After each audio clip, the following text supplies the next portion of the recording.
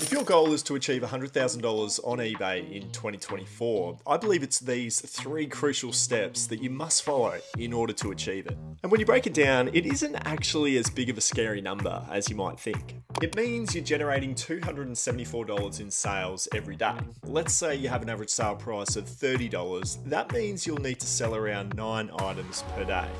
This is my third year of selling on eBay, and it's also the fastest I've been able to achieve this figure, hitting 100,000 on October 8th. Here's a breakdown of my numbers. Now trust me, this hasn't come down to luck. I've been following these three steps that I'm about to take you through that's allowed me to be able to achieve this goal, and if you follow the same steps, you'll be able to achieve it too. I've never met an eBay seller that's been able to get to 6 figures by listing inconsistently. Listing up 15 items every single day is fundamentally the reason why I'm in the position that I am at this time of year. I've listed up 15 items live every day, no matter what. It's the discipline and the consistency that's allowed me to get here, and I think that's all too much of a common issue for a lot of eBay sellers out there, and I get it.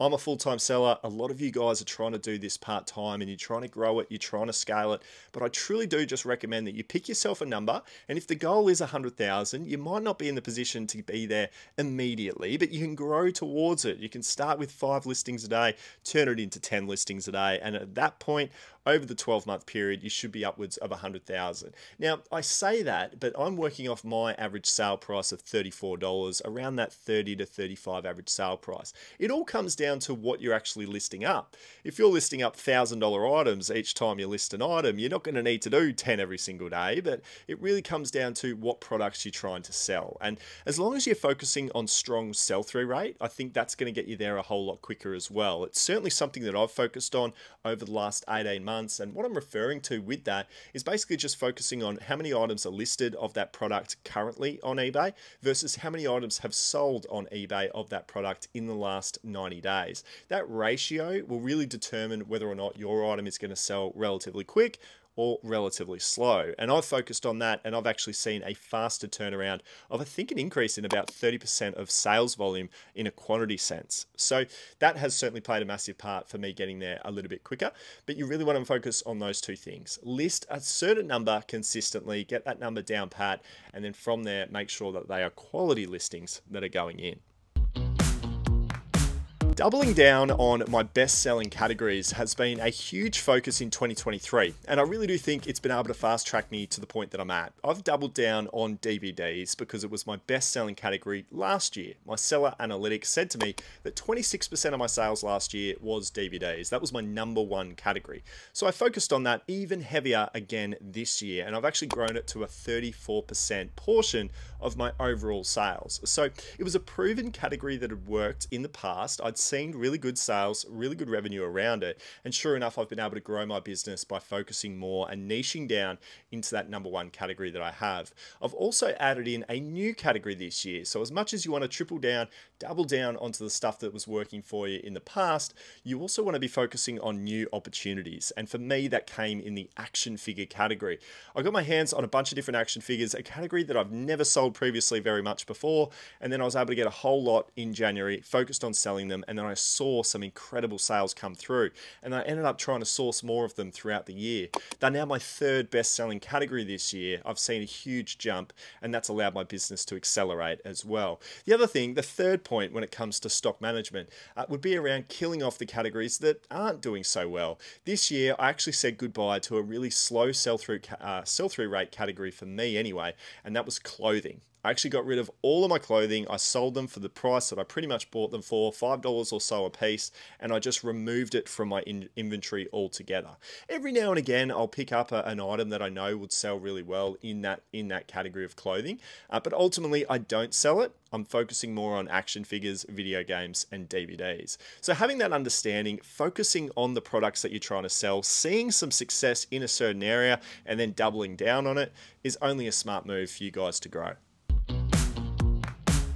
eBay does a great job in trying to help you as a seller. There are so many different tools that they offer you, and I believe every single one of them needs to be utilized. I personally use the big 3. I do markdown sales and things like that, but the big 3 that I'm referring to is coupons, promoted listings, and best offer, send, and acceptance. So my stats around looking at that this year, 47% are best offer, acceptance, or send. So basically somebody shoots me an offer and I say yes or no, or I send them an offer as a counter and they accept. 47% of the time, that's how a sale gets generated. So you need to be having that best offer. Some people don't even have the best offer feature turned on. You need to have that at least activated as an option for the buyer, because everyone wants a deal out there, and no wonder half of my sales have come on a negotiation.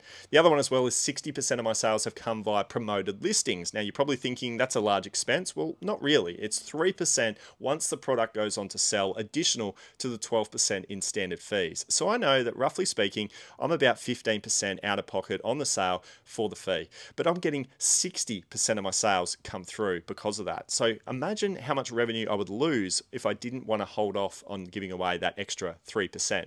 Makes sense, right? There's such a massive discrepancy in giving up 3% to generate 60% of sales. So please make sure, I've said this a number of times on my channel, make sure your promoted listings are on, and make sure that you're doing at least 3 to 5% would be a really good starting point to test the waters. The other one as well is coupons. I've got a coupon that runs the entire year.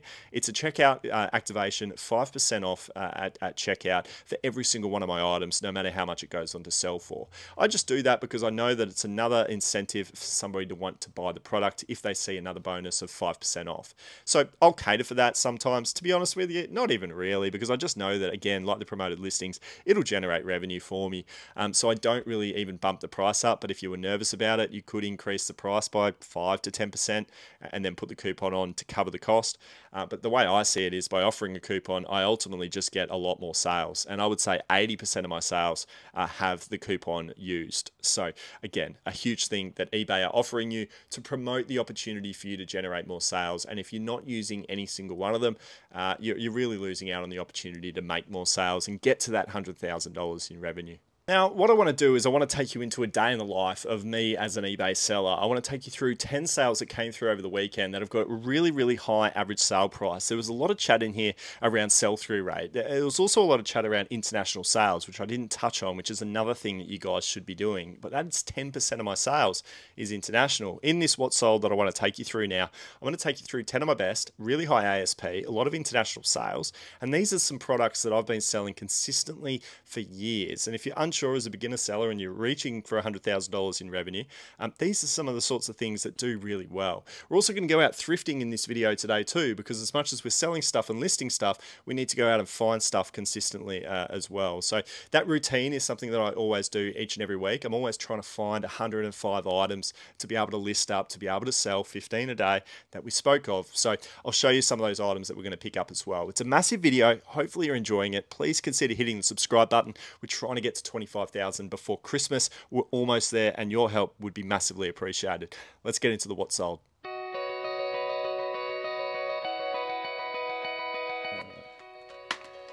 All right, coming in at number 10, this one here, Yokai Watch. Really good DVD series if you found a fair few of them. Courtney and I were in an op shop. I think this was just last week, wasn't it? Yeah.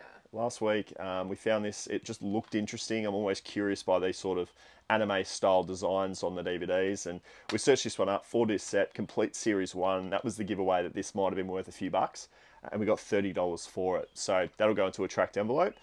Should cost us about $5 to ship off, and a $30 sale price with a really good sell-through rate. So Yokai Watch, try and find all of those.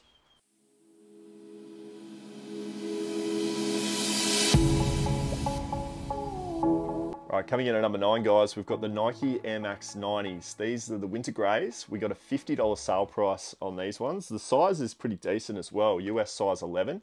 You're actually going to start to see a fair few shoes come through. We got quite a number of sales in the shoe category, which was fantastic because if you are watching our previous What Sold, trips to the thrift last Thursday, we bought a lot of shoes in that video. So it's funny how when we start to list up a lot of shoes into our store, we get a lot of the old shoes come through and sell. So here's the first one as an example of that. The Nike Air Max 90s, we've sold these so many times, and we didn't pick up these too long ago either. Sell-through rate would have only been a couple of weeks on these as well. So because they are a slightly larger size, US 11, we're probably going to fit them into a medium satchel. But that'll cost us about $10 to $12. We bought them for $15, so it means that we make around about $15 to $20 worth of true profit. Now, this was a viewer sale, trip to the thrift last Thursday. I picked these up. It was a big US size 13, and secondhand gang Vic, a reseller based out of Melbourne. He's a bigger size. He's US size 13. So he's picked up these Asics Gel Kayano 28s. They are in excellent condition. I paid $15. I said to him, what do you want to pay? And he said he'd give me $60. And I thought that sounded pretty fair. It'll go into a medium satchel, again, $10 to $12 for that. So we should be able to make ourselves maybe $20 to $25 in profit, considering we got 60 compared to the Air Maxes that went for 50. So really good pair of shoes. If you guys have watched the channel for any length of time, you'll know this is my favorite shoe to sell, the Asics Gel Kayano. Big size 13, really good sale. And big thank you to Secondhand Gang Vic. Here's his Instagram. Go give him a follow. He's a good bloke. Now, the Asics Gel Kayanos that you just saw, I also on the same op shop was able to get my hands on these just last Thursday. A pair of Nike Air Max 97s. Love the colorway of these. Actually love the 97 the most out of these Air Max shoes. This was an awesome one because it was again a US size 13. Some guy had dropped off all of his shoes and I was the recipient in the op shop paying $15 a piece. So a US size 13 on these in excellent condition. Literally so much wear left in these. We listed them up for $65 and they sold for $65. That's, I think, why they've come through so quickly. There are comps on eBay for these sorts of shoes, anywhere between $100 to $120. So depending on the colorway, I think if you were to find a pair of these shoes, you should go with $100. I'm happy to take a quick sale at 65, considering we only paid 15 for them. But like I said, it's just a really good shoe that you want to be trying to find if you're out and about hunting down your shoes. So this one here, it was a really good sale that we picked up off a viewer. So it was a subscriber buy that we did for a bunch of Pokemon cards. We bought a few other Pokemon bits and pieces that have gone on to sell as well. I think we spoke about the bag, that clear Pokemon bag in last Thursday's video. This was just another really good win that I actually didn't realize the true value of. This is a Dark Charmeleon. It's a Team Rocket edition, but it's actually got a W stamp, and I'll put some B-roll up to show you guys what we're referring to with the W stamp. But just because that little W is on there has turned this card into a $60 sale price. And we also got $20 worth of international shipping. It's off to the UK. So this is a pretty crazy card. I think if it didn't have the W stamp, it's worth something like 20 bucks. But considering the W's there, it inflates at ×3. So this one's an old 1999, 2000. It's a vintage Pokemon card. And we've been selling a lot of Pokemon cards lately. And I am placing a focus into trying to find Pokemon cards. So if you do have any cards out there that you're happy to sell or you're looking to get rid of, definitely shoot me a note on Instagram because I am buying and selling these things and I'm learning a lot about the categories as well. So yeah, that W stamp, Dark Charmeleon, that's something to be on the lookout for. All right, the next one was a really good one, guys. We've got Sea Change, the complete series 1 to 3. I really like this because there is only 3 series to the complete set. Region 4, $75 worth of a sale price for this thing, and we got some international postage, $25 worth of international post. So $100 worth of revenue. I would have only paid $5 to $10 for this in a thrift store. It did sit around for a few months, but I did see the comps on eBay that was sort of showing $70, $80, $90 odd worth of value. So I knew that it was just going to be a matter of time. I held on to the top dollar that we had it listed for, and it was really nice to see some international sales come into it. Hopefully you guys are doing international sales. They are still worth about 10% of the sales that we generate. And you've seen a few here today, the Pokemon card that sold for international, and this one as well. So make sure your international postage is turned on, and please, for the 1000th time, make sure you're looking out for box set DVDs. Now, I think these are the 3rd pair of shoes that we got in last Thursday's Trip to the Thrift video. If you've missed that Trip to the Thrift, please go and watch it because these sales have all come through. We've got the Kayanos, we've got the 97s, and I also picked up these, and they sold on the very same day. So Scarpa, there it is there, that's the brand. Really good hiking shoe brand. These are a size, I think that was like a size 7, so they're nothing too crazy in the sense of being a bigger shoe size, but they're Gore-Tex as well. That Gore-Tex is something that caught my eye. And I did know of the brand Scarpa as well. So there was a lot of telltale signs, along with the fact that these shoes are in excellent condition as well. That was 3 really big ticks for me to go ahead with the purchase. I paid $15 last Thursday in a Trip to the Thrift, and these sold for $70 plus $30 worth of international postage. Yet again, we're sending these ones off to the USA today. So fantastic to see these shoes that we're picking up actually return over the space of 2 or 3 days. These scarpers, though, were actually the quickest. They sold in a couple of hours. All right, now this one, I'm surprised that this sat around for as long as it did, because it is our second of 3 Pokemon sales. There's another big Pokemon sale coming up, but this one here came in at number 3 for us over the weekend. It's Pokemon Mystery Dungeon Blue Rescue Team on the Nintendo DS. I think I picked this one up. Do you remember when we went to the Sunny Coast and we caught up with Laura? Yeah. I'm pretty sure I bought this off Laura. So that was a couple of months ago. Yeah. That was a few months back. Yeah. I thought we would have seen a turnaround on this a little bit sooner than we did. It is complete with manual, albeit Courtney said to me though that the... Oh, bless you. Bless you. Said that the game wasn't in there. She tricked me, but gave me a mini heart attack. But it is in there. It is complete. And $85 is a fantastic sale price. So, look, I just think Pokemon is just the best category to be selling on eBay. If it's video games, action figures, cards, whatever the case is, plush toys. If you find anything that is genuine Pokemon, Nintendo, Tommy, you can get some really good numbers for it, and you can get some good sale price, which is what eBay is all about. So we'll put that one into a tracked envelope. Won't be too much to ship off. It was a local sale. Good to see. All right, guys. Now number two, I've been hiding up here between the 7 dwarves because this is a great sale, guys. You might have remembered that I went to Melbourne and I had a pretty big bucks weekend. I drank more beers than I did thrifting, but I did come away with one thrift store find, which were these things, and they were a fantastic purchase.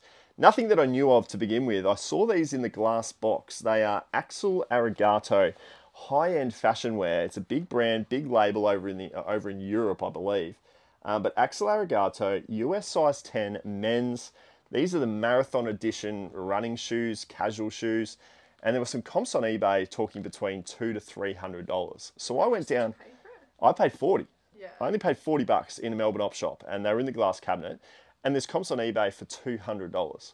So $200 is what we got for them. International sale, yet again. I don't know how many of these have actually turned out to be international, but there's been like 4, I think. Yeah, probably like 30%. Yeah, and normally we're doing 10%, so we're well overs on the averages of international sales. But you know, $220 worth of value on this to only pay 40. This is huge, but it's not number 1 though. We've got one that's even better than that. This has come in at number 1. Check this out, guys. We've got a full complete base set of the first edition, well not first edition, but 1999 Wizards of the Coast Pokemon cards. So what you're seeing here is every single card that is a common. So these are non-holographic cards, but it's a complete set. So it starts here at number 17 and it goes all the way up to card number 102. So there's no cards missing. I went through this. It took me hours to work out exactly what Pokemon cards I actually had from that big Pokemon card buyout that we did in America. That's where these cards have come from. He actually had the complete base set of 1999 cards. So there's 86 cards, all labeled up in correct order here.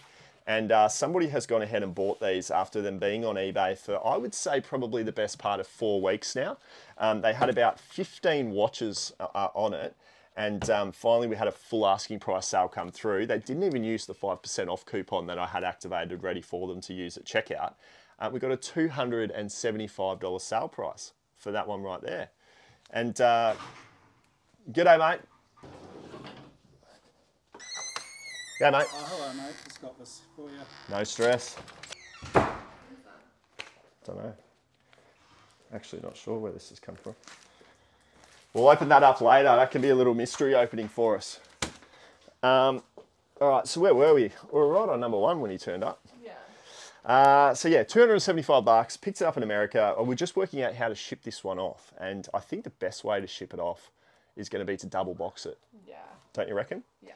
Or maybe even not even double box it, but maybe put some cardboard, like we would do for a single card. Yeah. 2 big sheets of cardboard, tape that up, and then put that into another box. Yeah. With some butcher's paper. Yeah. Let us know if that's how you would do it. There's 86 cards. I'm leaving them in their sleeves, and I'm just going to do that with some cardboard to firm that up, and then put it into another box. And I think that should be protective enough. It's a domestic sale. It's not going internationally. But yeah, $275 on that. There's the top 10 right there, guys. We've got 5 pairs of shoes, some DVDs, some video games, some Pokemon cards. all for an incredibly high average sale price weekend.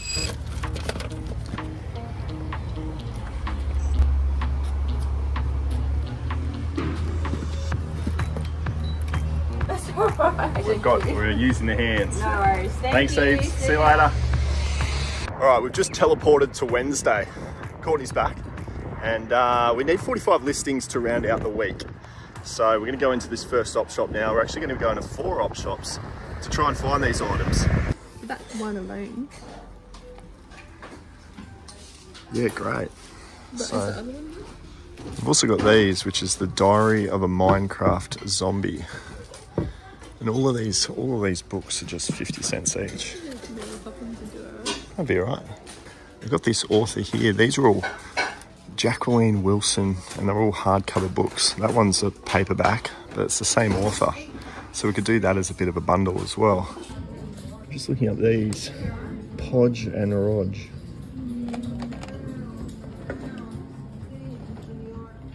What is it? 1, 2, 3. First, second, and third. I think it's definitely worth it. And then I'll check this one as well.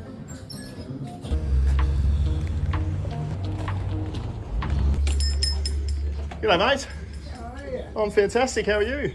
Oh, pretty good for an author. Yeah, good to hear. They in good condition? Yeah, okay, probably. Yeah, nice. May as well. $8. All right. So what do you got? This brand, Sass and Bite, which is like a very expensive brand. Women's wear. Yeah, corduroy as well. Size 9, which is a kind of a popular size, for $6, and they go for about 50. About 50. Yeah, that's awesome. It's something, because was that in the women's section, or was that? Yeah. See, I never look in there. Yeah. So that's a great grab. And corduroy, it just seems in general. You know, pants, obviously, hats is the big one that I look at. But we're going to list that up for $49.95. Yeah. And we paid $6. And then obviously we got some good shoes there by being able to go out the back of this store, and that's just building the relationships over the years. These Feeler Disruptors I've sold so many times, but I actually really like that yellow. Is that yellow? Yeah. Yeah, I'm colorblind. That yellow on the bottom is kind of a cool little feature. And then these New Balance are in pretty good condition as well. Patriot 12s. I didn't comp them up, but 3 pairs of shoes, a pair of pants. That's another 4 listings to go along with probably 7 from the first store. So we're at 11 listings. Let's keep moving on. These are great. $15, that's awesome.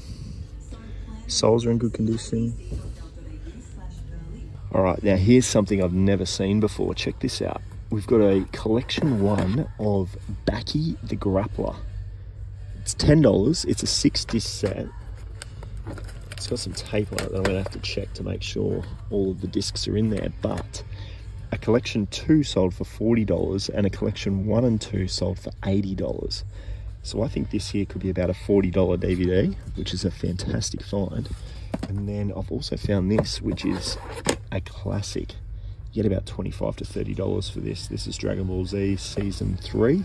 It's $10, but I just know that the sell-through rate and demand for this is really quite high. So I'm going to go ahead and do both of those for $20.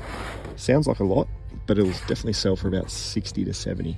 And then I've got this here, Heart of Dixie, the 2nd season. I'll just leave that one there, but that is a fantastic show to find. There's only 4 seasons of that show out there. Then I also found which was really quite frustrating, because there wasn't a season 1 and 2, but there was the rest of the episodes of Seinfeld. The price on that though, have a look at that, $8. So we won't be doing that, but that is a good show to find. So I'll just do these 2 here for $20. All right, we're back now, guys. So there it is there. So we've got 3, 6, 7, 8, 9, 10, 11, 12, 13, 14 listings. 14 listings, not too bad. We paid $83.50 for all of this, and I think the estimated resale value is about $300 to $400. So I think for one little crack at the op shop, what do we do? 3 or 4 of them in the end. Pretty good little turnout for what was only just a couple of hours. Any final words, Courtney? Any new people tuning in should subscribe to the channel. Yes, they should.